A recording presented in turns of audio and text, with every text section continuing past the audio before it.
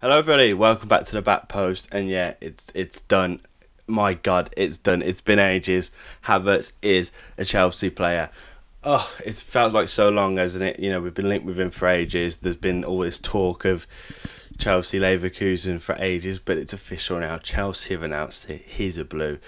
I'm excited. But before I get into the video, make sure you like this video, hit subscribe. You know, we really appreciate it over here. We're a pretty small channel. We appreciate any kind of viewership we get. And comment below. See what you'll think about this deal. But yeah, shall I get into the video? Yeah, Havertz is a Chelsea player at about 100 million euros. It's reported that it's going to be about 90 mil up front with about 10 add-ons, something around that anyway. You know, Leverkusen and Chelsea have been back and forth for a while. Leverkusen really stuck with their guns with this one. I think, you know, they kind of offered 100 or 90, and then we were like, nah, 70, and they were like, nah, 90, and then they were like, yeah, 80, nah, 90. Like, they stuck with their guns, and, you know, fair play. Like, Havertz is a generational talent. We all know this. So they just kind of stuck with it, and fair play to him. But now he's our record signing, and he's going to be our, you know, star boy for the next couple of years, and that's so exciting. And yeah, it's a lot of money. It really is. Let's face it. It's the Hazard money. We're getting in a young Hazard. Let's think about it like that. It's the Hazard money. It's the Marina money. It's the David Luiz money.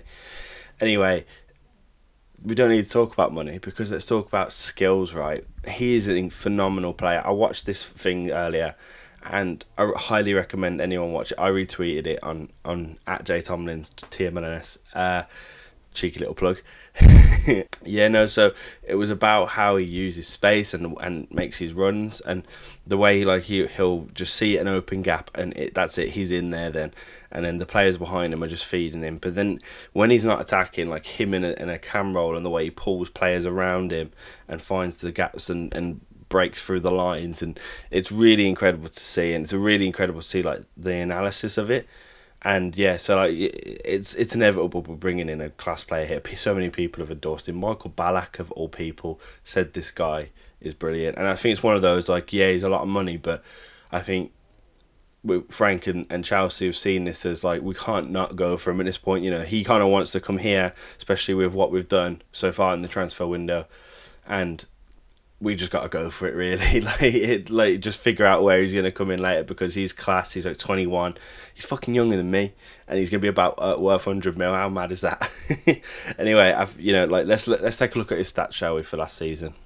So he played 44 games across 4 competitions, got 17 goals and 9 assists. And that's better than any one of our players. I think the only person close is either Willian or Tammy, right? And that both of those players had good seasons. Ain't got nothing on this lad this season. You know what I mean? That's it. That's incredible stats. 17 goals and 9 assists. That's, you know, perfect. We're bringing in attacking threat and someone really attack minded. And you know what? To gas myself up, let me look at some of the other stats of the boys. So Werner coming in 45 games, so just one more than Havertz. 34 goals and 13 assists. This is mad. Right, Ziyech, way less games, 35 games across more competitions, in fact. 8 goals, 21 assists. 21 assists is a magician. We all know it. Like, we saw it against that pre-season against Brighton. Whenever he got the ball, he was looking up. He wanted a beautiful ball, and he did for Callum Hudson-Odoi. He fluffed the header, and Werner got the goal anyway. That's exciting. I mean, even, let's look at Pulisic. 34 games, you know, he's injured for a lot of the season, 11 goals, 10 assists, the contribution he had to our team last season.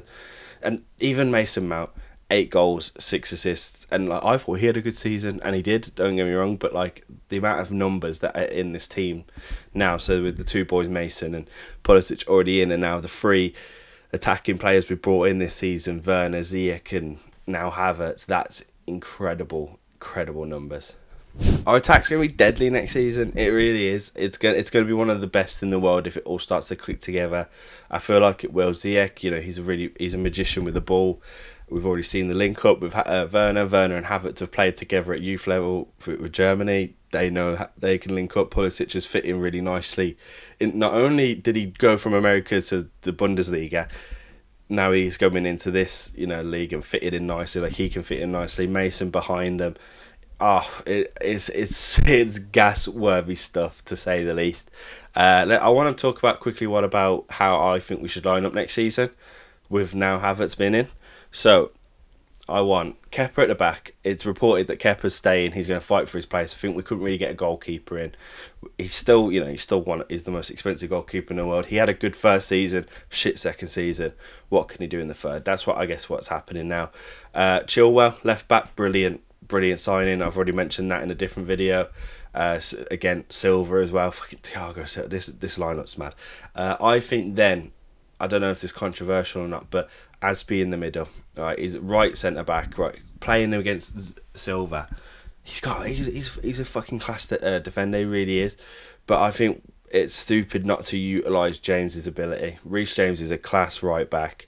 He really is. He's got that Robertson about him. He's really good, and I think it'd be silly not to utilise that. So having him out on the right, bombing up and down, I think that's just smart. And play Asby in the middle, because I still think Asby deserves to play. Also, he's our captain, and I think that would be two strong defensive centre backs. Also, Asby can push up a bit if we need so, and Silva can stay back. And then we've got the two dangerous wing backs, or left backs and right backs. So that back line, I think that shows everything up. And then obviously you've got like the likes of Zuma and Christensen, Tomori to come into that. And if we play it free at the back, like if we change the system, Aspi can still play the right of a free. So that's I think that's the most controversial thing on there. And then CDM, obviously Kante. The talk of Kante leaving is ridiculous, and if you're a Chelsea fan and you want him to go, you're an idiot. I just think Kante is one of the best. He is the best CDM in the world. The pre-season game against Brighton, he kind of come back into his own and played well again. And he's been missing this season. We know that, but that's not any excuse to get rid of him. We strengthen anyone else if we get rid of him, and we place him CDM again. That just shores up the defence, which is our biggest problem. Then I just want to see Mount and Havertz together playing in like two CM roles in front of Kante. Like that would be incredible. Like and both Havertz and Mount are very young. They've got a lot of work rate, so they can drop back when needed. Like you've seen Mount this season with the pressure he can put on teams. And then you got Pulisic, Ziyech, and Werner. Come on. This is an unreal team, and not only is it an unreal team, it's an unreal depth, because that's our first 11. We've got Giroud, Tammy, Ruben, Callum Hudson-Odoi. You got Kovacic. Kovacic's had an incredible season, and it's actually quite peak leaving him out of this starting 11. Like him and Mount could be interchangeable. I mean, this season coming up, we're going to be playing like every 3 days almost. Weekend, midweek. We're going to need this depth, you know what I mean? So I don't think any player is not going to have that many games. I think, the likes of Tammy, the likes of Kovacic, they're going to get game time. I think this is our strongest 11. Then we got the backup for depth. And we all know winning competitions is about depth in squad. That's City taught us that, and we need that. And we actually have that now. Well, I mean, we had that anyway. We have a good depth, but we have that in abundance now, bringing in these class players. I guess my only last thing as well is that we need to sell players now. We've got a lot of dead wood at the club. A lot of players need to go. I think a lot of players are like already mentally gone, but we actually need to sell them now, because we'll get the season's 2 weeks away, and obviously there's internationals in between then. So I think we need to start getting some deals over the line. I think the likes of Emerson, Batshuayi, Barkley, unfortunately need to go. Barkley's been a great player for Chelsea, but I think it's his time to go. Get him gone. Give Mason Mount the number 8. We'll be good. Yeah, that's it. I think I'm done with this video. I'm absolutely gassed, as you can tell. Yes, I've just woke up, if you couldn't hear that in my voice and see it in my face. But I had to make this video because it's just brilliant. And yeah, I'm buzzing. Let us know what you think in the comments. Are you happy with this signing? If you're not, why? Because that's weird.